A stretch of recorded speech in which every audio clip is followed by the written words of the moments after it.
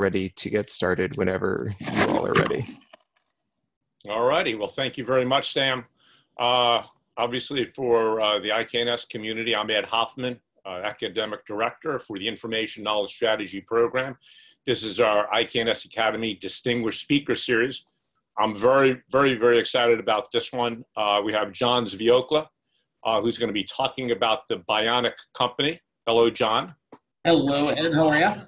I'm doing good. And I'm going to give a little background on John, and then we'll get into some of the discussions. Again, for this one, as you have questions, you have a chat box, and we'll catch up on those. And Caroline is also here with us.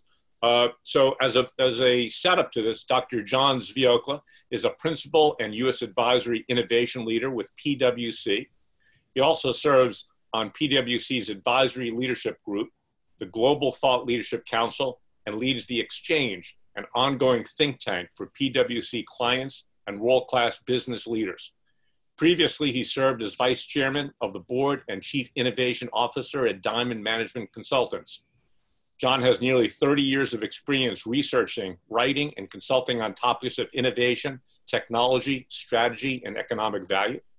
Dr. Sviokla has global experience serving a wide variety of clients. He's also created some of the very first thought leadership pieces on the coming world of digital competition, including managing in the marketplace and exploiting the virtual value chain, both in Harvard Business Review. He's a frequent speaker on topics of innovation, growth, and emerging customer behavior. He's also a major contributor to Oxford Economics Study on Digital Megatrends 2015. He earned his bachelor's degree from Harvard College and obtained his master's and doctorate degree from Harvard Business School. He served on the Harvard Business School faculty from 1986 to 1998. John, thank you for joining us for our discussion. One of the places I want to start is with the interesting title of the Bionic company, and start with the question of what is a Bionic company? Absolutely, Ed. And first, let me just say thank you. I feel honored to be invited and have a chance to speak to this audience that obviously is not only learning, but has a lot of practical application in their day-to-day work. So thank you for having me. And then, of course, I was introduced to you by my friend Denise Lee, who thinks the world of you and your work. So I want to thank her as well. I think that we're, one of the great things about having been an academic is that you get to read a lot of stuff that, especially at Harvard Business School, you read a lot of business history. And so I think, and I don't use, the idea of era or epic very lightly because, a lot of people kind of throw it around. But I do think that we are passing from the industrial era to this bionic era. And what I mean by that is that we have a new informationalization, a new computability of reality that's changing the very nature of commerce.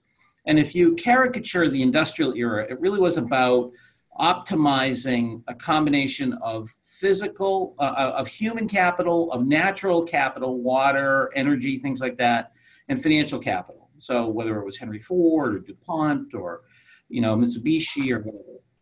And what we have now are three new forms of capital that are being brought to us by a new combination of people and machines. And those three new forms of capital are behavioral capital, how you behave, the Internet of Things and so forth, the smart car; cognitive capital, that is the ability to automate more and more thinking tasks and let machines make decisions independently in groups; and network capital, that is whole new networks. Like there's never been until Facebook 2 billion people on the same platform on a regular basis.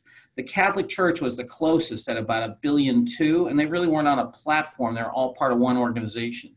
And that was the largest organization, singular organization known to the planet before Facebook.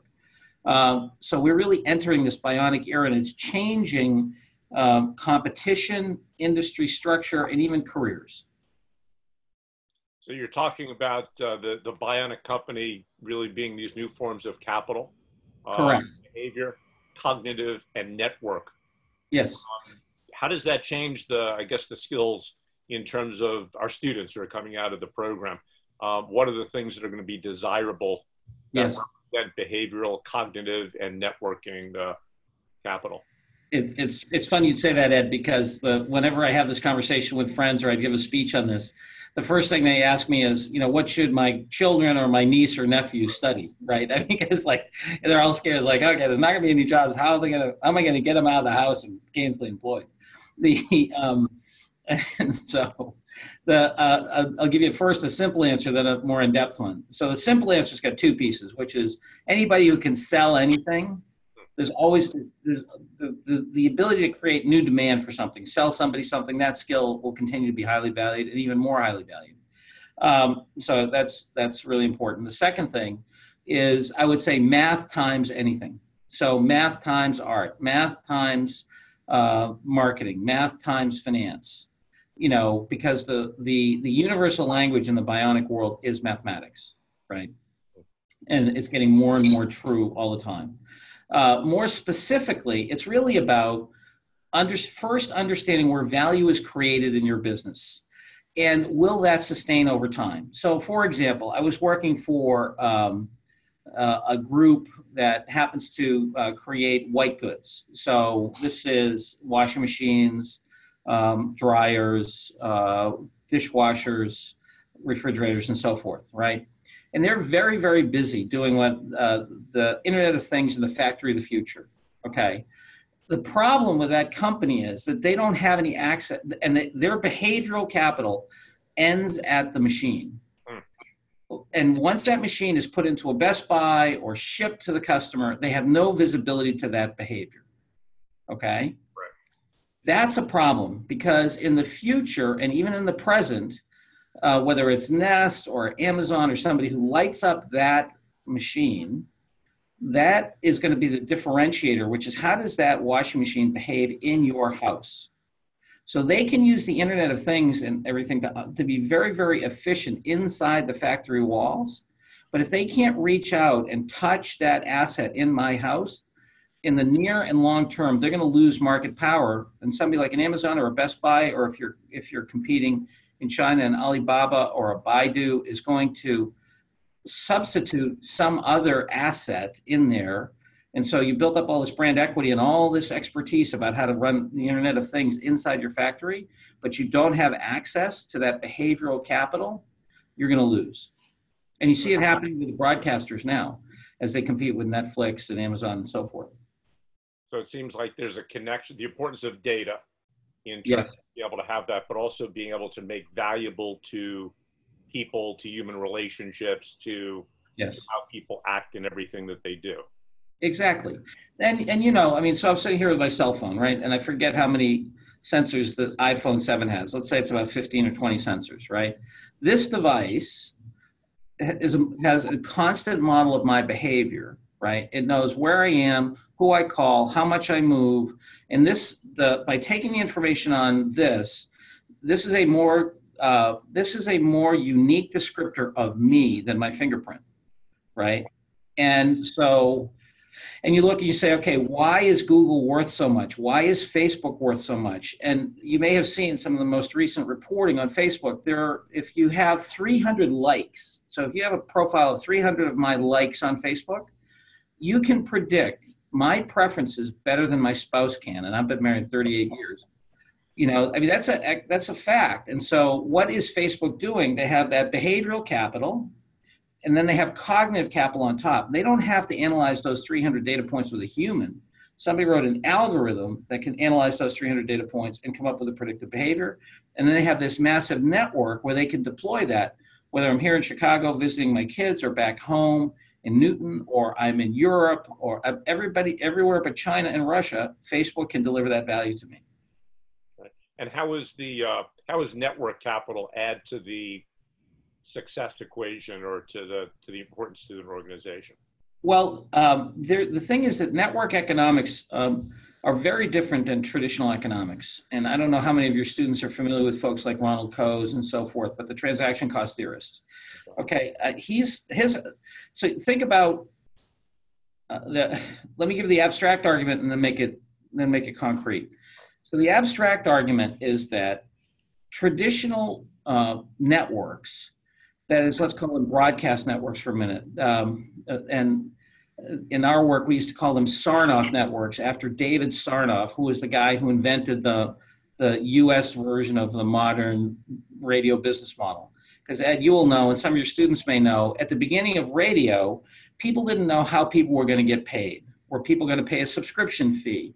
Were the radio is going to be expensive and the content was going to be free? Or was it going to be used for broadcast education and it's going to be part of a university, or what? Sarnoff came along, he said, no, this is how this is going to work. We're going to have powerful, centralized broadcast stations. The radios will be priced as cheap as we can, and nobody will pay a subscription fee. It'll be advertising driven. Okay, he made those decisions. Right. And he showed that that was the dominant model. Okay, great.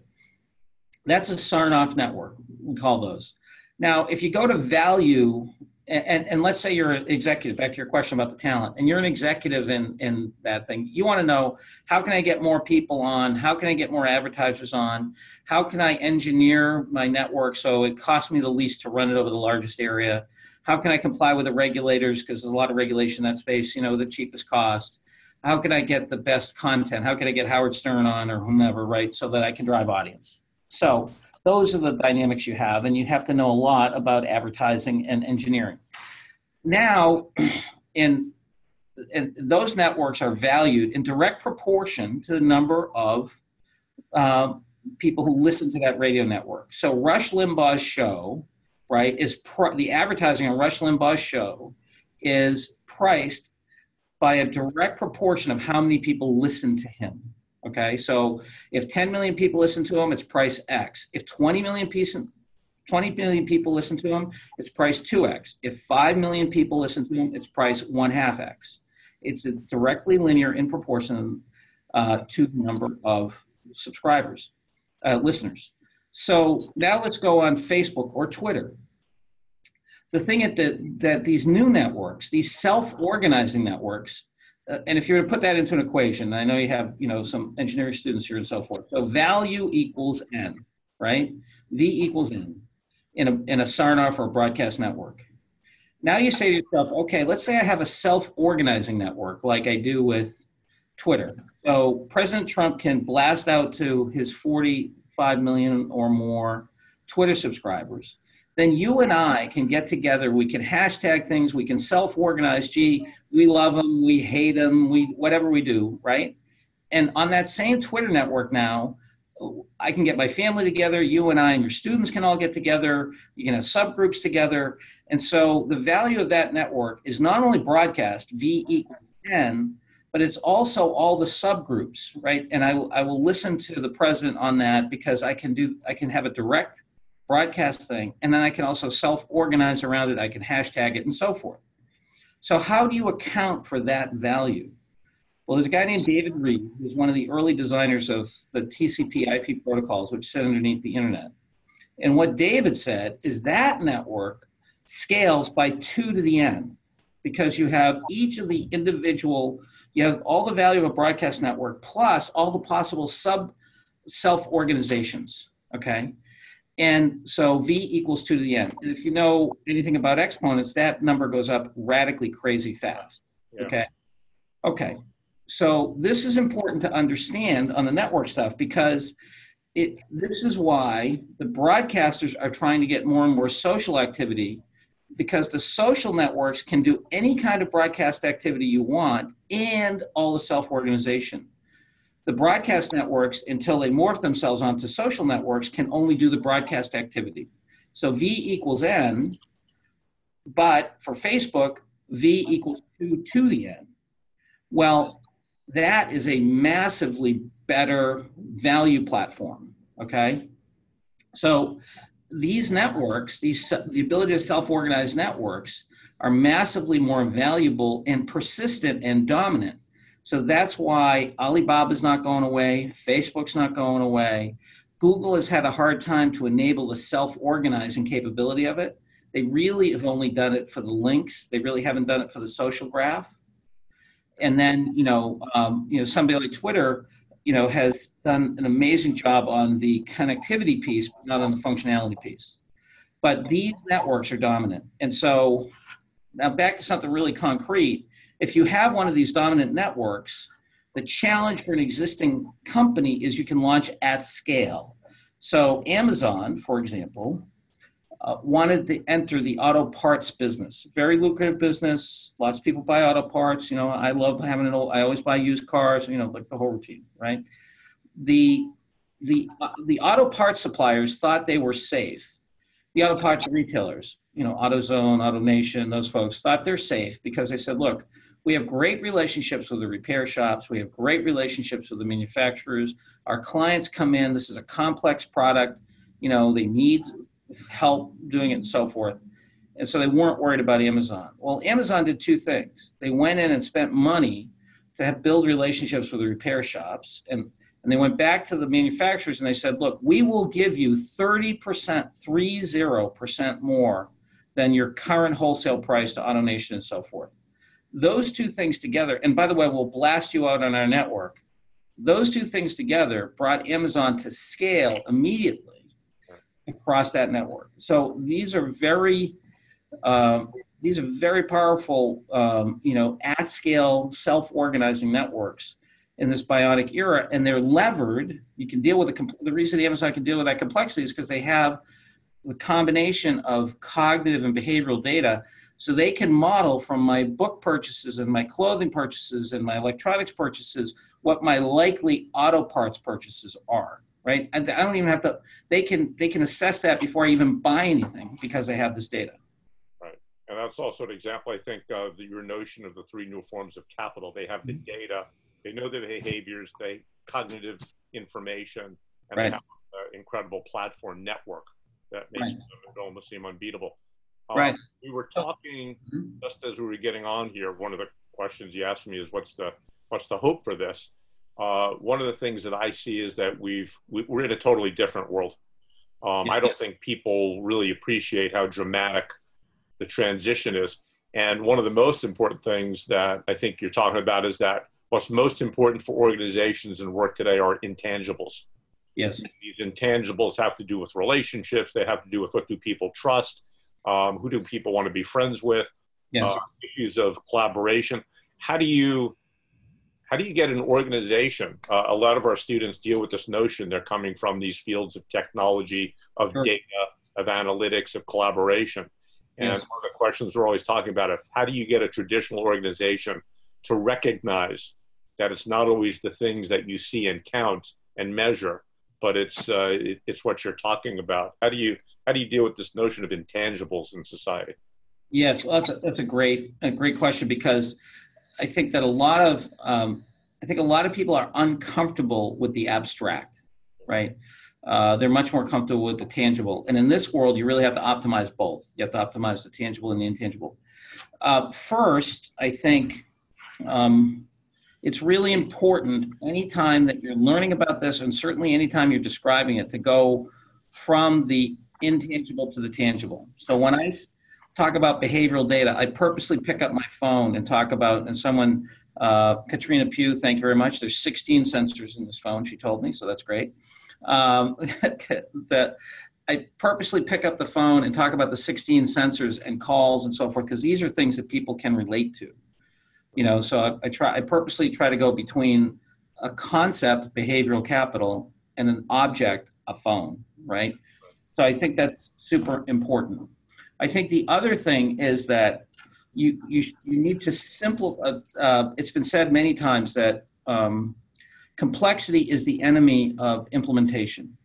So I think another thing is that you need to make sure that the way you implement the abstract notions is understandable and simple. So, you know, I head up U.S. marketing for PwC, for the $13 billion, U.S. firm. And you can imagine there's lots of people who, in the marketing field, you have to measure stuff, right? You have to show the return on investment, and you have to show sentiment, and you have to show frequency and all that other stuff. And if you think about our marketing challenge, being PwC, having been in business 163 years and served every single large company on the planet, either currently or at one time or another, there is no way to isolate just the effect of marketing, because I'm not introducing somebody to the brand or to my partners or to whatever, right? There's an existing relationship there. So from a cause standpoint, I can never claim total cause was this marketing activity. right? It's always a much more complex causal model, right? And so what we have done is that we've tried to keep it very simple. Now, our margins are good. And so I established a conservative margin. I said, look, let's just take a very conservative margin that everybody's comfortable with, which is a 25% contribution margin. And then I said, for any marketing activity, we usually know our out-of-pocket costs. How much media do we buy? How much the room cost to rent? How much food do we spend? All that stuff, right? You can imagine we're an accounting firm, we account for that stuff, right? Then there's soft dollar cost. There's the fully loaded cost of labor. So labor plus benefits, blah, blah, blah.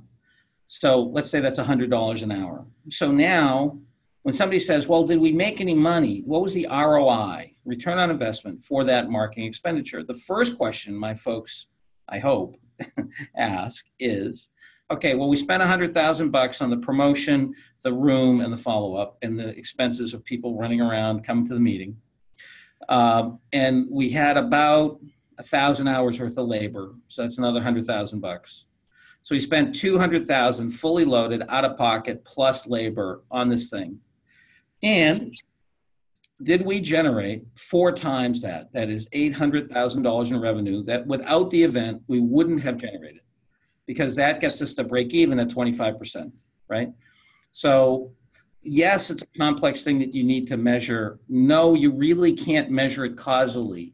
Yes, you can go down a rabbit hole trying to track ROI, but if you step back and you make the intangible marketing tangible, gee, we spent 200 grand, do we get 800,000 in incremental revenue we otherwise wouldn't have gotten or not?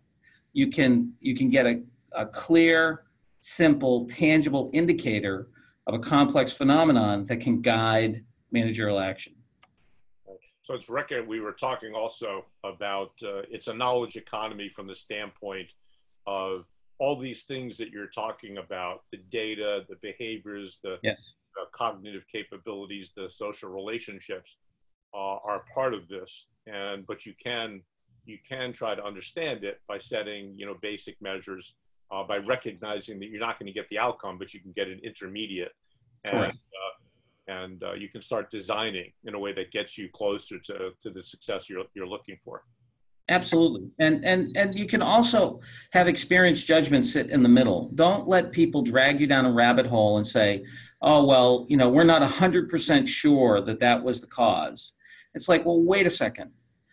When I used to teach decision analytics, we had this exercise which was the expected value of perfect information. So before we go get the data, do the decision tree and tell me, if you had perfect information on that variable, how much would it change your decision and what would it be worth to you? And so do the same thing here, which is to say, somebody says to you, hey, we have to measure living daylights out. I'd say, great, but before we go do that, if we measure it perfectly, what will we do differently if the data comes out this way or comes out that way? And if the number isn't at least 10 times different between what it's going to cost you to measure it and what the decision is, then somebody's just trying to basically stall from supporting what you're doing, right? They're just trying to, you and I have both been around people who use data, data wars, right? People who throw analytics as a stalling tactic. So you have to make reasonable decisions. We do the same thing in PwC marketing, which is to say, look, I can't tell you, in the universe, down to the universe of atoms, that, we wouldn't have gotten that $800,000 without that $200,000 spend. But I got 2 partners who stand up and say, yes, this was instrumental and critical to winning that work. Well, that's enough, right? And so I think that's a really important thing. I think great leadership, common sense. So yeah. when I was at NASA, obviously a lot went into the development of the learning of the different communities, the engineers, the project managers. And you're not going to say because of the learning that led to the mission successes, but obviously it's a key, factor. So that's how we have to think about these things, of maybe how it contributes and working off of the relationship with the leaders to gain. Yeah, absolutely. And look, I grew up in Brockton, Mass, in an old shoe town. 3 of my 4 grandparents came and worked there and stuff. And I always do the wallet test, which is, would you spend your money on it? when you spend your money to go find that information, if you're investing your money to do whatever XYZ is, and, in learning at NASA, if you'd been your money, I bet you would have spent the money on knowledge development because you know how critical that is. And there's certain marketing things that, we do that I would spend the money on, and others we've killed because we wouldn't. And so I think there's that kind of thing. I think there's a deeper thing too, which is, you said it a couple of times before, which is you have to start looking at the world in a bionic way. And what I mean by that is to understand the behaviors. Now, one concept I think that's useful is digital exhaust. Okay, so what's your digital exhaust? Like you're doing task A, and as a byproduct, you get all B, C, D, E, and F. So, for example, let's say that this particular white goods manufacturer did in fact light up those, when I say light up, connect up, 10,000 or 100,000 homes with their washing machines, very much the way Alexa is doing now with Amazon, right? You not only have the core information, now you have information about, what time of day people, do their laundry, what the relation, depending upon the sensors you have it, what kinds of brands do they use? How often do they switch? What are the consumption patterns, right? These are all new forms of information. You might have motion sensors. How much are people actually in the laundry room, or where is it in the house, and so forth. And these things start to give you benefits. So for example, there's a company called For Sale by Owner, which is it's basically about 8 to 10% of the U.S. housing market is sold, but not through agents, but individuals selling their own houses. Okay, it's called FSBO, For Sale by Owner, right? Well, when you list your house for sale, you take lots of pictures in it. So I'm looking at, your office, you're looking at my office, and I see, you have the challenge traditions is on the left-hand side. You've got this nice tchotchke on top of your, filing cabinet and so forth. Conventionally printed moon. Oh, cool. Awesome. So imagine doing that for your whole house. Well, now I have a pretty good inventory of all the furniture in your house, right, of all the fixtures in your house, of all the doors in your house, of all the carpets in your house, right? So that's just a natural digital exhaust of somebody putting their house up for sale. Well, if you organize that, that's got great value. And by the way, it's geographically constrained. And if you also know anything about how people move, when somebody moves their house, 1 in 6 Americans move every year, right? Move some location. And within 18 months of when they move, if they buy something, they spend 20% of the value of that home on furnishings and other things. So I spend $1 million on a house, I spend 200 grand on furnishings, right? Within an 18-month window. Well, now you start to put that together and you say, oh my goodness, if I know somebody's moving from X to Y and they're coming into Y location, or they're coming to Chicago, they're spending $1 million. I know what they used to have in their old house and what's going to get moved and so forth. I know they're going to spend 200 grand within 18 months. That's incredibly valuable information. And that all just comes off the digital exhaust of paying attention to what happens when somebody lists their house. So now again, this is behavioral data. Now I can start putting algorithms against that for cognitive data. And if I can do it across hundreds of thousands or millions of houses, I now have network. Right. Right. And so you're designing this new bionic company in essence by the integration of the networking, right, the cognitive, and the behavior. And paying attention to the digital exhaust. I'm not just thinking, okay, I've got this data to list my house on the internet. Right. I've got these secondary, that's purpose A, but I've got purpose B, C, D, and E that are natural byproducts of that if I'm paying attention to it. Here's a great new company out of San Francisco. It's called Beomni, Beomni. And what they do is your stuff in the cloud. Okay, started by this 28-year-old entrepreneur. And so I don't know about you, but like in my house in Newton, Mass, we got 10 chairs, okay, dining room chairs. Okay, we can comfortably fit like 8, okay? The other 2 kind of hang around. When do we use them? Christmas and Easter and an occasional family gathering, but so they get used literally 3 days a year, right? And so if B Omni was in Newton, what I can do is that I happen to live in a big old Victorian, so we got plenty of room. It's not an issue. But most people, have too much stuff or whatever. Or you have your bike. You're in you're in a city apartment, you get your bike. Or you get your digital camera that you only use when you go someplace. Or like in my case, my wife bought a chocolate fountain. How often do you use a chocolate fountain? Whatever, right? And so what you can do is you call up B Omni or you take a picture of it, and you give them a window when you need it. And if you give them lots of notice and you don't change, they give you a very cheap storage price. And as long as a single human can pick it up comfortably and take it away, they will store anything for you that's not, dangerous, right? Right. So that's cool, right? So, urban living, the whole routine, your bike, Now, the even cooler thing is that you can rent it while it's in the cloud. So if you want to rent your kayak or rent your bike or rent your chocolate fountain or rent your chairs, you can rent it when it's in the cloud. And of course they put it around, when you actually need it. So how cool is that? And that is a perfect example of how you go straight from, I can use this network effect of my phone. And when the kid first gets started, it turns out that some of these food delivery services like Grubhub, I don't know for sure about Grubhub, but like them, they have very thin margins. They're kind of struggling.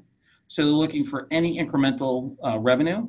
So what this kid did is before he built out his own reverse logistics network, he actually had the Grubhub folks. He'd say, hey, look, after you deliver that pizza at 4th and Main, go over to 10th and G and pick up 2 dining room chairs, right?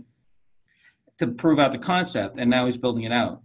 But it's your stuff in the cloud. And then again, he's got a European insurer who insures the stuff. And then you start going back to the thing I was saying before about for sale by owner. So, okay, now you've got all these products coming in. You've got all this information about the quality of the products. You know their demand patterns.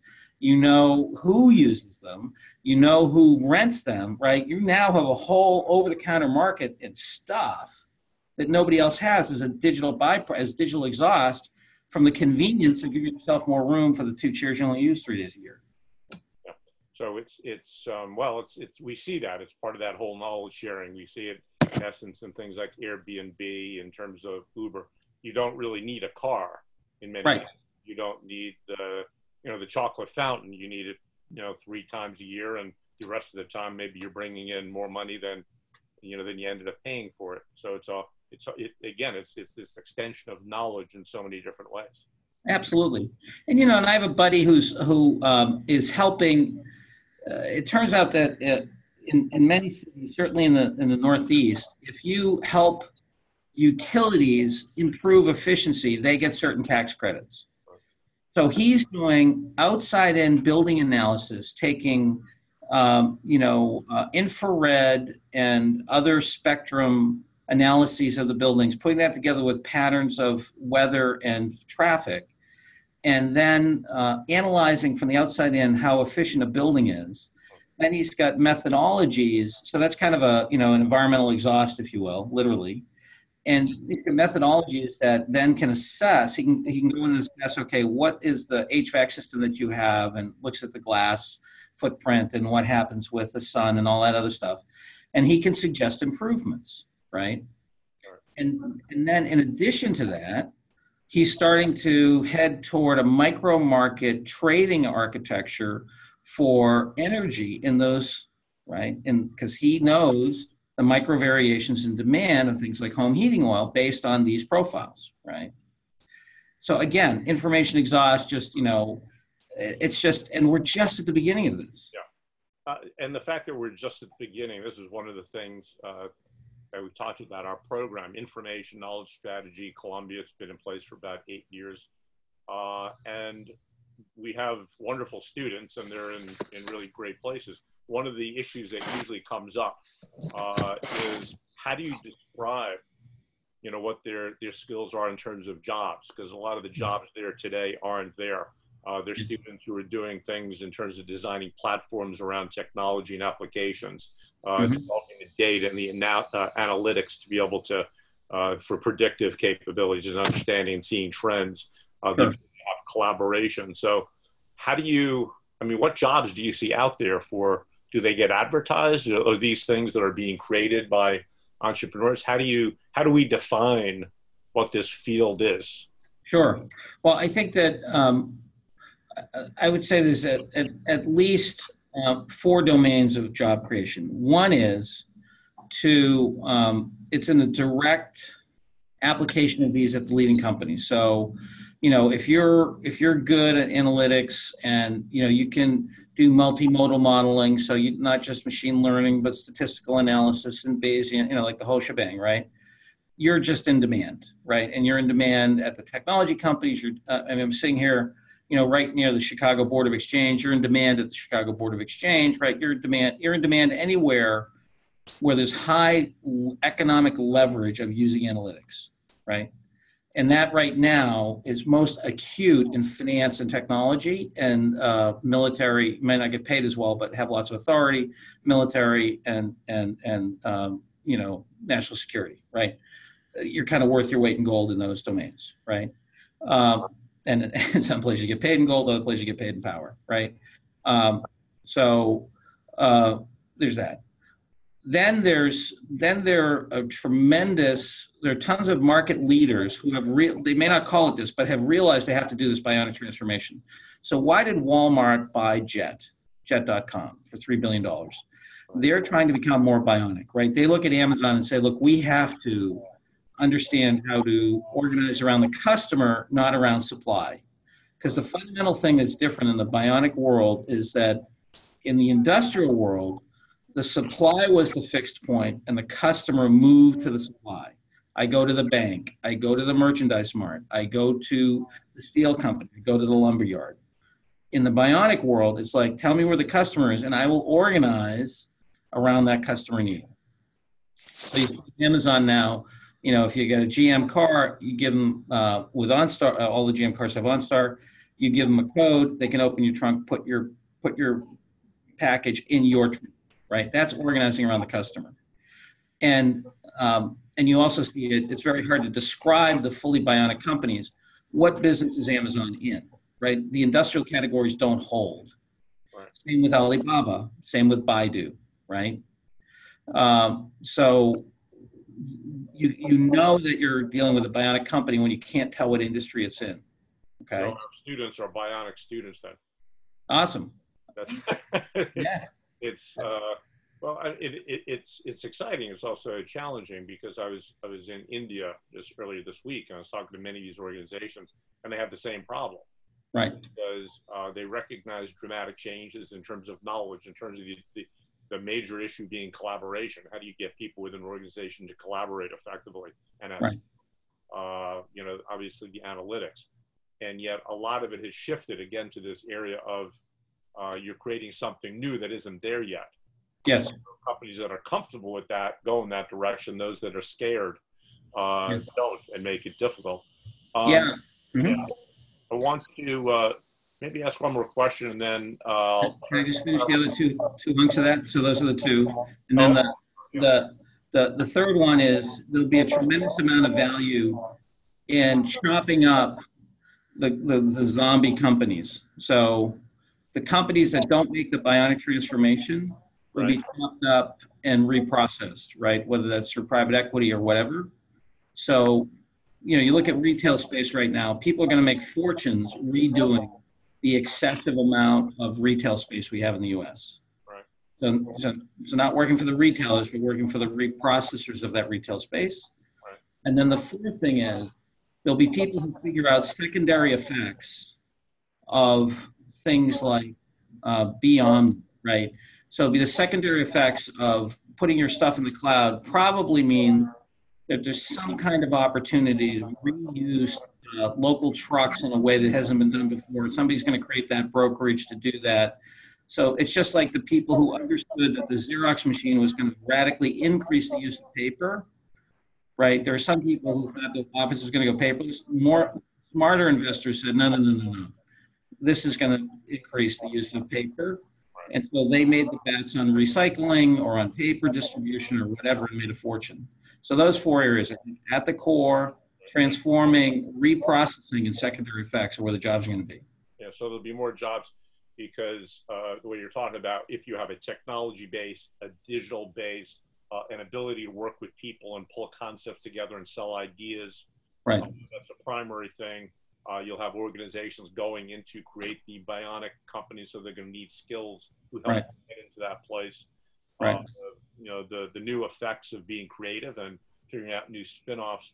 And one that that's kind of fascinating, the notion of the zombie organizations, Right. these firms that just aren't going to be able to change, and what takes place of their residue, I guess. So Yeah, it's like bankruptcy attorneys writ large, right?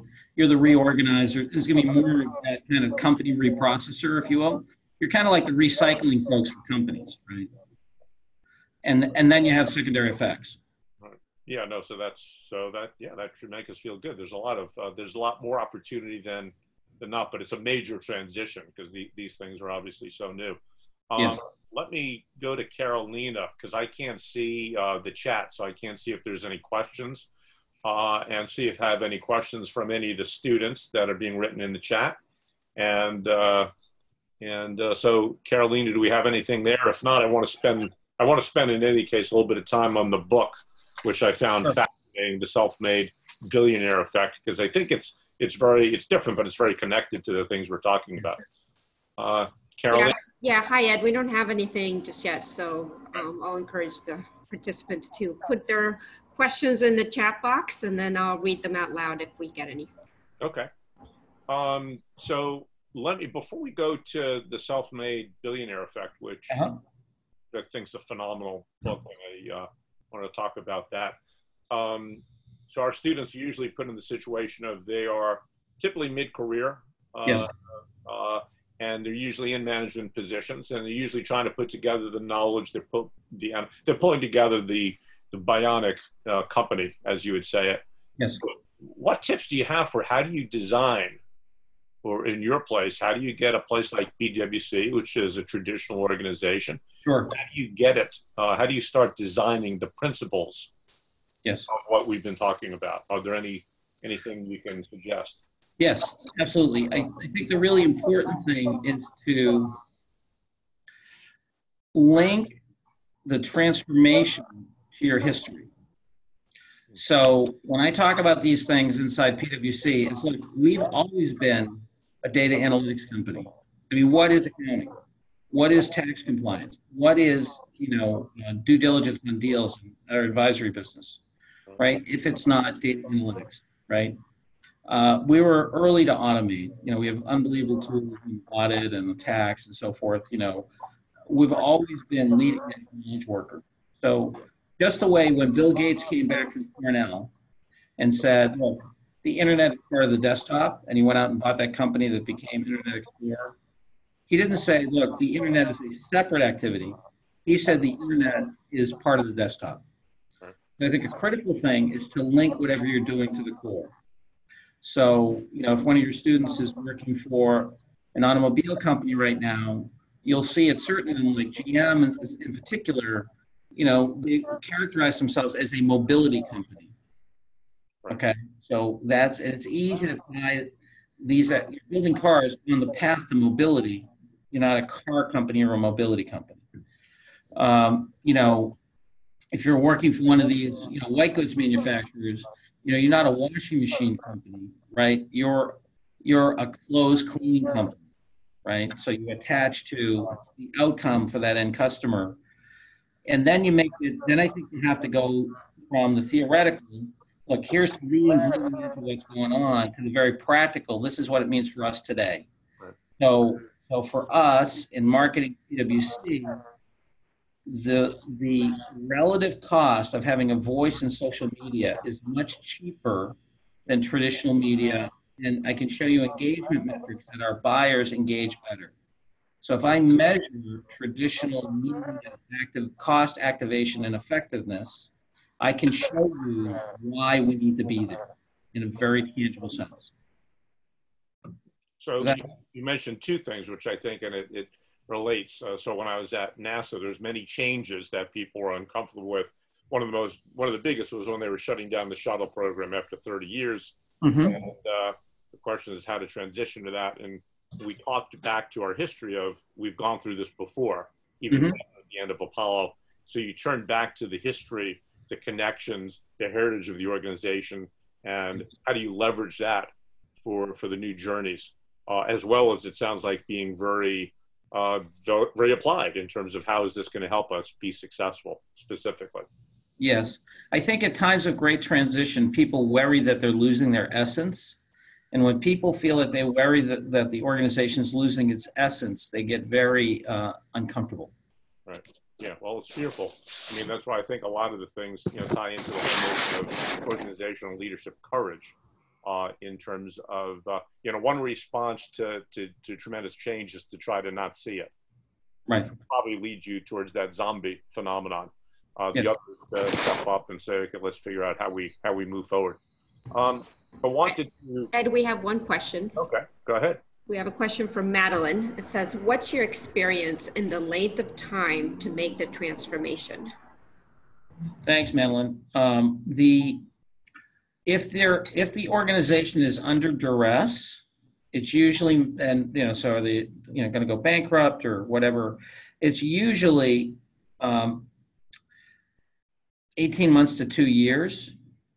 If the organization is led by the founder, you can have that same quick turnaround happen even if the company is healthy. If you look at Facebook's transition from a desktop company to a mobile company, it took them about 18 months. If you look at the ad revenue, what the percentage of ad revenue was they were 70 or 80% desktop. 18 months later, they were 70 to 80% mobile. But that's because they're still founder-led. So the founder can do that kind of pivot when the organization is healthy. If you're in a healthy organization that has outlived its founder, or the founder has sold it off to someone else, I think it takes a minimum of 3 years and usually 5 years with great leadership. And the reason for that is it takes 3 years to build trust and 1 year to kill trust. And the reason it takes 3 years is that the senior leadership looks at the compensation. And so some significant subset, 20 to 30% or whatever, will sign on to the new thing the first year. Then, 50, 60% of people sit on the sidelines and say, look, is Ed serious or is Ed just from corporate trying to help me here? Whatever, right? And it's coming out of his mouth, but he's not really going to reward the new behavior. Then if you reward the new behavior, and most compensation is year by year, if you reward the new behavior, you get another 40, 50% of people to sign on. So now you're up at 60, 70% of your leadership. And then the third year, and the second year, you punish the people who aren't with the program. And then the third year, you show again that you do it and you fire the people who aren't with the program. And by then, you're 3 years in. And you need the compensation cycle to show that whatever the rhetoric is going to be reflected in the compensation system of the organization. So it sounds like one of the key components of an intangible bionic kind of company is patience. And, yes. And because people are so used to hearing about changes, they wait it out. Yeah. I always used to say at NASA, there was a 12 to 18 month cycle where Mm-hmm. people take their heads in agreement, but many new ideas would be stomped out in that time frame because they would just kill the funding by that year and a half. So yeah. To see are you still alive after 2 years? Exactly. And the other thing is, in fairness to the folks in the middle, a lot of times senior executive teams believe that they have communicated when they've communicated down 1 or maybe 2 levels. Right. And most complex organizations are 5 to 7 levels or more. And so a good measure you can do is you can actually go down into the organization and see how clear the message is, how deep into the organization it is a great indicator. And so those people, I think, are rational to sit back for 18 months or 2 years. Yeah. Oh, it's a smart strategy. Yeah. Again, NASA's story was when they had me after Challenger, it was to set up a learning initiative. Yeah. Couldn't get one of our centers to sign up. And a year goes by, a year and a half goes by. Finally get a call from some of the folks about 2 years in saying we're ready to support the program. And being naive, I said, oh, you see the value of it now. And the person on the other end said, no, we thought you'd be gone by now. Which right. So much. Yeah. So there's what you're talking about. I know we have about 10 minutes, and I mentioned that as we were getting ready for this, obviously The article that we're talking about is the Bionic company in a February this year's issue of Strategy and Business. Yes. Which lays out your ideas of the Bionic company, which are fascinating, which are right on target. We also got a copy of your book that's only a couple of years out, yes. Which is The Self-Made Billionaire Effect, How Extreme Producers Create Massive Value. Yes. And I loved the book. It wasn't what, from the title, I thought it would be, because the title, I know I'm not going to be a billionaire. I figured that one out. But really, to me, what the book is about is what does it take to be very successful yes. in a world that's changed. So what's an extreme producer? Yes. Why were you interested in studying this coming from PwC? Well, it was interesting. It was from PwC, and also, my background, I've been in and around large organizations and, studying them, teaching about them, consulting to them and so forth, pretty much my whole adult life. And I had never really studied up close and personal the individuals who created these massive organizations. So that was really the curiosity. It's like, okay, a lot of people have studied success. Nobody's kind of studied it from this angle. And I was just curious. And I also just wanted an excuse to go, hack around and, meet these jokers, right, as well. And I thought, well, that could be interesting. So, and it was fun. And the thing that we discovered, and a lot of the things you hear are not true about, it's the first child, or it's the middle child, or it's the person who grew up poor, or the person who started rich, or, the person or the high-tech billionaire. It turns out that I think for me, the most striking finding of the book was that 4 out of 5 of these self-made billionaires made their money in highly mature competitive markets.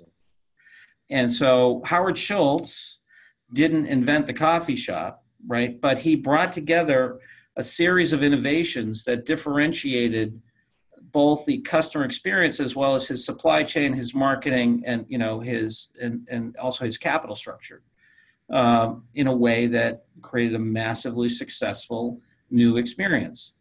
And so that says to me, anybody who's working for an existing company, there's growth potential in your market. It's just that you haven't looked at it the right way. In other words, whatever situation you're in, you can make it dramatically better. You talk about they have habits of the mind. Yes. One of the things I loved about the book is it wasn't what I expected, because usually these books say the things you kind of know. Yes. And interesting chapter on risk. Yes. What we thought is that these billionaires were just crazy risk takers, and they hit it after failing. And what you said, not quite, is that they're making smart decisions. Yes. That actually not doing something for them would have been the dumb move, yes. on the data that they had. And you cite the work of Kahneman, but can you talk a little bit about the habits of the mind of these high producers? Sure. And let's go to the risk one first. So there are 5 habits of mind we talk about. One is this notion of rational risk taking. And if you study economics, especially at the firm level, not at the neoclassical, market equilibrium level, but actually how wealth is created either for a company, a country, or an individual, what you find is it's a massively skewed distribution, right? And so the stories about if wealth was height, Bill Gates' head would hit the moon, right? And so this is not how most people think, right? Most people naturally think of things like weight and height, and these are naturally, natural distributions, right? They're not skewed distributions. So we're not, and very little of the education system, unless you have a really good education, teaches you about skewed distributions and how to think about them. So consequently, most people's behavior is not rational concerning risk. Like the folks on this, I bet there are more of your students who right now have life insurance policies who don't have disability policies, but they are 10 times as likely to be disabled as to die. Okay. So, so I have a disability policy, by the way, even though I'm 60. And so that's a perfect example of people don't understand how to think about a skewed distribution, right? And I'm not a broker, but go get yourself a disability policy if you're listening to this broadcast, okay? Uh, so the billionaires aren't like that. They say, look, if I'm playing a game where I might win big, my biggest issue is not whether I win and lose every time, but can I play again? Right. So if I can get into the game without getting blown out, then and some people do that, like Mark Cuban does it completely with bootstrapping. Other people do it with other people's money, so they get a piece of it or whatever. And it's the rare individual who's like Musk, where he's constantly all in with all his fortune all the time. But even if you look at him, even if he blew through, even if SpaceX craters, Tesla craters, Solar City craters, Neuralace craters, at all craters, he'll still be able to go out and raise $10 billion tomorrow, right? So he really, even if he's all in, he's really not, because he's got the chance to play again because of who he is. And so that was cool. The other things were most corporations separate out thinking from doing. Not true of the billionaires. What we call, inventive execution. So how you do it is as important as what you do.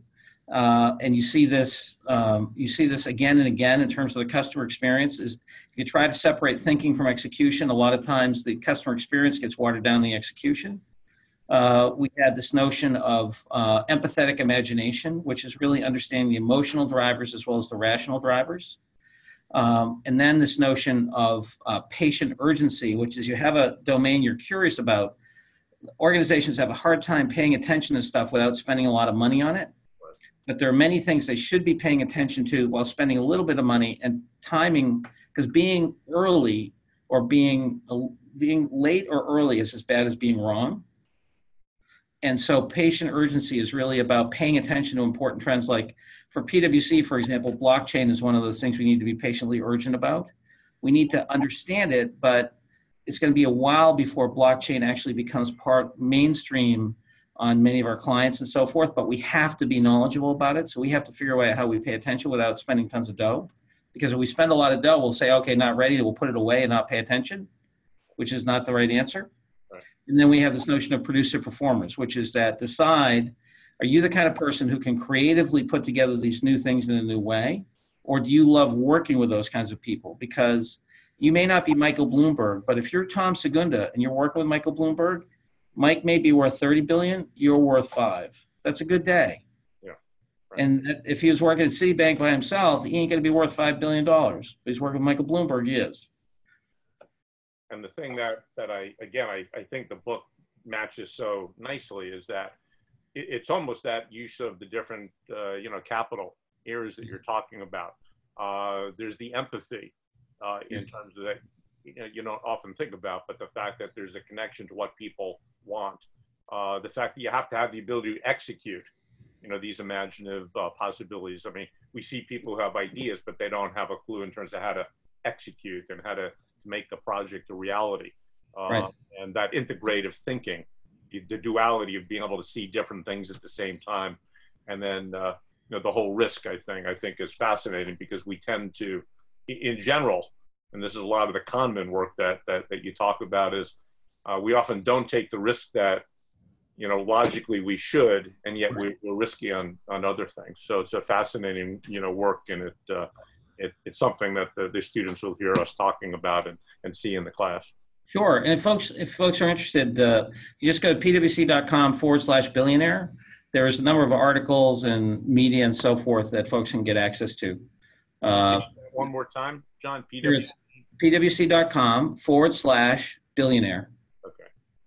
And we have, we're interviewed on TV a bunch, and there's some shorter articles and pointers to materials, and some of the interview material with the leaders up.